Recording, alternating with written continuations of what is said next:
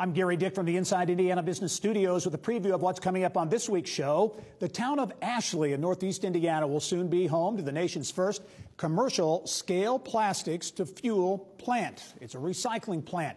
Brightmark Energy CEO Bob Powell explains how the $260 million facility will create jobs in Steuben County and how it will convert some 100,000 tons of plastics into more than 18 million gallons of ultra-low sulfur diesel, as well as 6 million gallons of commercial-grade wax each year. Interesting story. Plus, Indianapolis-based Project Lead the Way provides transformative learning experiences for students to make sure they're equipped for the future workforce. The first segment in a 6-part series, Indiana's Future Ready Workforce, kicks off this week. We look at what Indiana's workforce of the future looks like and how we're supporting students of today for success in the careers of tomorrow.